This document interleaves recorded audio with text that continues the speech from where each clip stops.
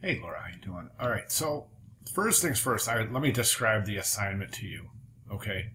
And to do so, I just want to go over here and tell you where we're at right now. Right now, you're supposed to have these done as digital finals. Your final three logos digital with the story which you have, but these are supposed to be digital.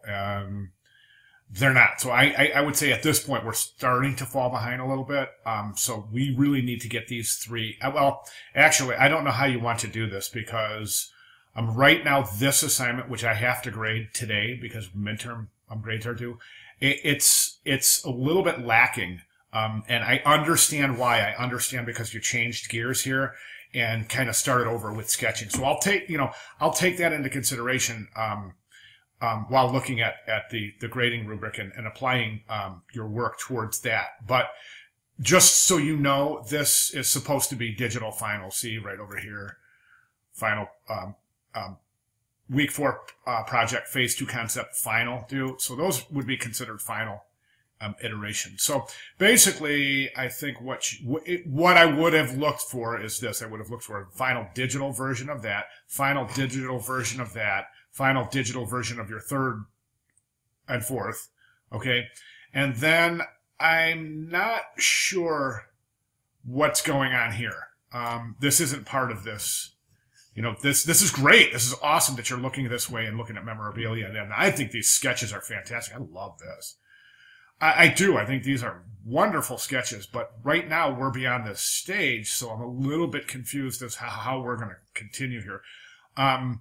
So basically what you would have had is this. You would have had this logo presented in final digital format. Then with that logo, you would have had your written report associated with that logo. You would have had all your sketches associated with that logo and your pictograms associated with that logo.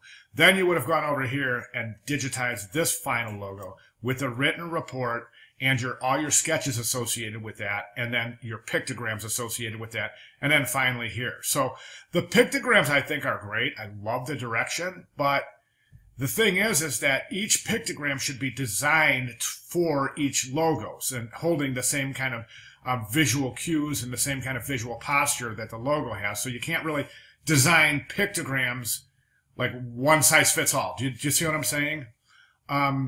And that's where I'm at right now. In terms of what you have here, I think your logo is right here.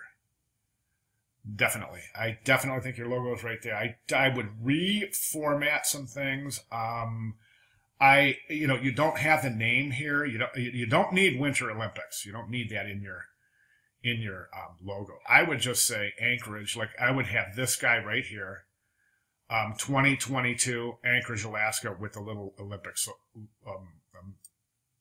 rings underneath that. Okay, then what you would do is you would take your pictograms and use them towards, design them accordingly so that there's some visual similarities between your logo and your pictograms. And that's how you're going to tie the rest of the branding together, is based on that relationship of the visual relationships that are in common in your work, okay? Okay, I mean, that's where I'm at right now. I hope I've given you enough information to move forward. If I haven't, please feel free to contact them and let me know. Okay, thanks.